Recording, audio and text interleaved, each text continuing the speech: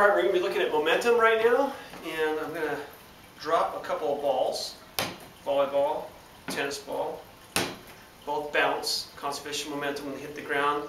Ground gives them an impulse back, so they bounce back up. They don't bounce quite as high as when they're dropped because they're going to lose a little energy due to friction. The thing is, what happens if I take the balls and I stack them? Is that what you expect? The little ball bounces higher. Why is that? All right, let's talk about why the balls did what they did. You got a little ball and a big ball, both dropping down, presumably both going the same speed before they hit the ground. If the acceleration due to gravity accelerates all objects equally, then they should be going the same speed when they hit the ground, although there might be a slight difference in height, but nothing noticeable. So given they hit the ground at the same speed, why, when the little ball is on top, does it shoot up so high in the air? Let's analyze what happens during conservation of momentum. All right, conservation momentum.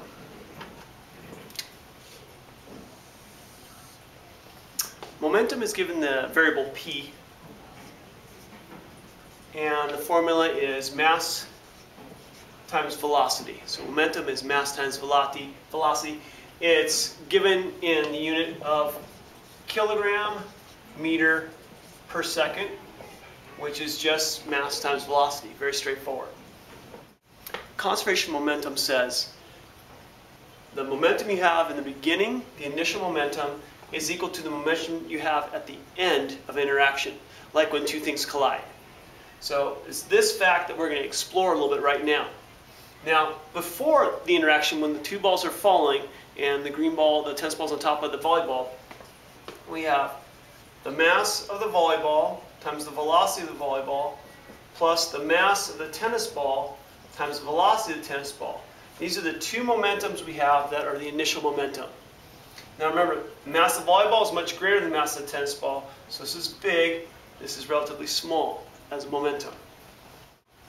So before and then after, we have the mass of the volleyball, the velocity of the volleyball, plus the mass of the tennis ball, velocity of the tennis ball. So these two sides of the equation have to equal each other. All right, so we're talking about conservation of momentum. And momentum is given by small p is equal to the mass times the velocity of the object. And what we have is we have a small tennis ball, little m, and its velocity. So it has a momentum downward in the beginning. And we have the larger volleyball, which has a big mass and the same velocity. Because they're both falling the same height, they're going to have the same velocity. This is going to have a larger momentum down because its mass is bigger. So mass times velocity here compared to mass times velocity here, even though they travel at the same speed, the volleyball has a greater velocity down. And this is as they're falling. But what's interesting is once they hit the ground, what happens? And so now the volleyball's hit the ground and it's coming back up. The tennis ball's still falling, they're moving towards each other. So you have a small momentum down. This is little mass of the volleyball, little mass of the tennis ball times its velocity.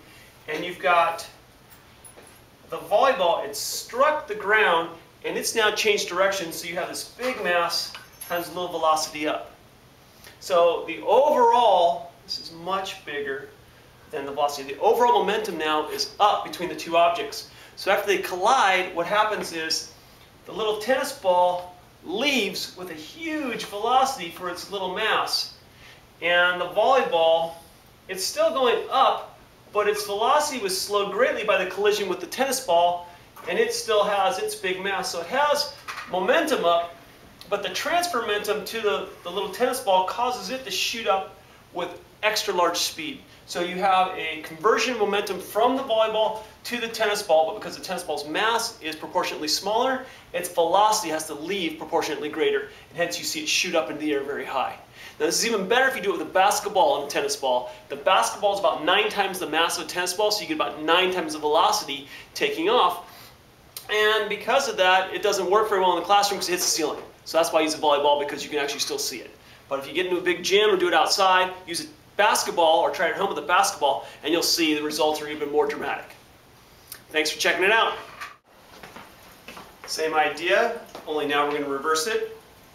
Put the big ball in the little ball, and fooled you.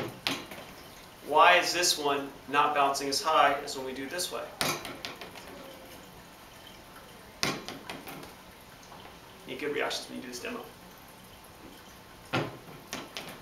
So think about what we just learned about conservation of momentum and why this ball doesn't bounce as high. Hopefully you realize the little bit of momentum that this one can transfer this while this one's coming down with a larger momentum. It just barely cancels this momentum out. So it's change in mass, a more massive ball here, less massive ball here. This momentum is going to dominate this momentum basically, not allowing this one to bounce up very high.